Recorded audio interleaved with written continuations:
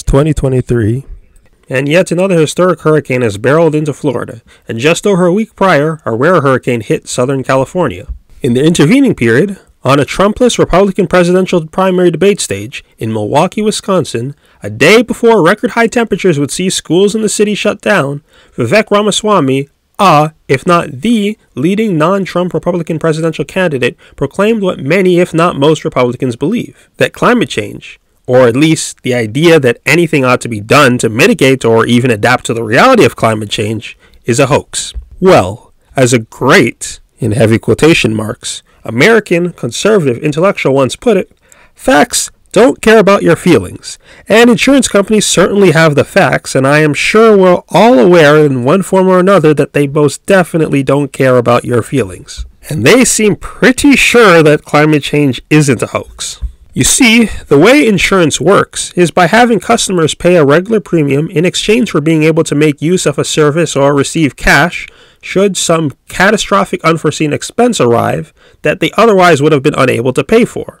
Like, for example, your home being annihilated in a world historic storm. Now, in order for the insurance company to make money, they have to ensure that the payouts they do make constitute a significantly smaller amount than what they receive from their customers. Now, there are plenty of ways to accomplish this. More positive examples are like providing incentives for less risky activities, and the more hostile means include finding creative ways to deny or limit payouts to customers by exploiting the gap between what customers think they'll receive versus what you actually have to pay them based on the contracts they've signed.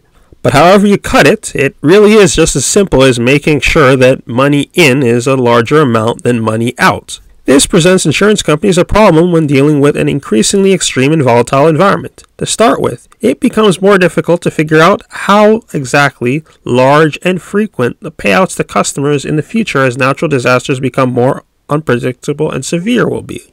To make up for this, insurance companies must charge ever higher premiums. Now, the problem with charging ever higher premiums is that there's obviously a price point where the premiums that need to be charged are too high to expect consumers to be actually willing to pay. That is precisely a big motivating factor behind home insurance companies in particular pulling out of Florida recently. Why operate there and risk massive unforeseen insurance payouts that can only be mitigated by charging rates beyond what most people would be willing to pay for? So the natural result is that, of course, competition for insurance providers is more limited in Florida, which adds an additional pressure that forces prices upward. So the same disproportionately elderly, disproportionately conservative electorate that loves to elect maniacal clowns who fight tooth and nail against the climate change agenda, such as Rick, Medicare defrauder Scott for the Senate, and Ron woke the solution DeSantis for governor, are the tip of the spear in getting wrecked by the world they've spent their lives building, yearly as a result of falling victim to the same rational profit-maximizing decision-making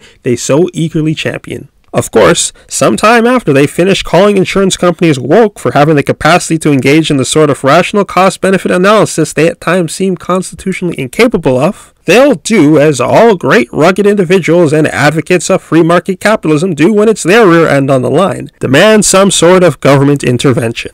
However, the issue we've got here in this situation isn't some market failure, some quirk in the delicate dance between balancing market cost and public benefit. This circumstance, broadly speaking, is a runaway market success. This is a rare example of the free market actually meaningfully pricing in at least some of the costs associated with the climate change that our economic system has doomed us to. Yes, places on the front lines of climate catastrophe are in fact going to become significantly less livable and expensive. This does not apply only to home insurance costs, or insurance as a whole, but the maintenance of infrastructure and public services, along with more expensive and decreased access to all sorts of consumer products. All of these things are only going to become more costly to provide and maintain in climate precarious locations. Yet, to have some scheme where we use public money to subsidize private residency in such locations can be a classic case of robbing Peter to pay Paul. To the extent that we support people's continued inhabitance in areas that are chronically at risk of getting the brunt of climate catastrophe, it would be unjust for it to occur outside of anything but keeping the strictest public interest in mind. That is to say, we need to support the continued inhabitation of X because it provides Y to the people at large. Now, of course, I'm fully aware that the front line of climate change is increasingly not just Florida or Hawaii or California, which is also seeing insurance company withdrawal. The front line of climate change is, soon enough, going to be everywhere, which means that ultimately the inhabitancy of anyone anywhere will only be morally justifiably supported by the public if it provides a public benefit. I am also aware that this does sound a lot like the socialistic climate change agenda that so many on the political right fear and loathe. That's because it kind of is. However, it's not the result of some shadowy conspiracy. It is the inevitable reality that emerges from the rational self-interested logic that drives marketplace thinking, clashing with our feelings of empathy and sense of fairness. Now, of course, that we move in this direction isn't absolutely inevitable. One option is that we just let things collapse around us, the metaphorical and literal floodwater drowning out everyone but those on the highest mounds of wealth. Another option is an inverted version of what I first described, where we do subject people to increasing climate change survival limitations, but to the service of a narrow elite rather than broader society. Those two options, of course, are more or less on a continuum rather than distinct destinations. Regardless, it's clear enough that the current way we go about doing things will not last. No matter what your political opinion or preference is, they're more or less worthless if they're not anchored around the progression of things as described in this video, barring some massive geoengineering solution to the problem of climate change, which, more likely than not, will be a product of one of the features described here. Because we kind of already are in that future, and so far it's leaning towards the collapse and regimentation outcome. Hopefully, with more people thinking about this issue for what it really is, we'll get something better. Thanks for watching this video.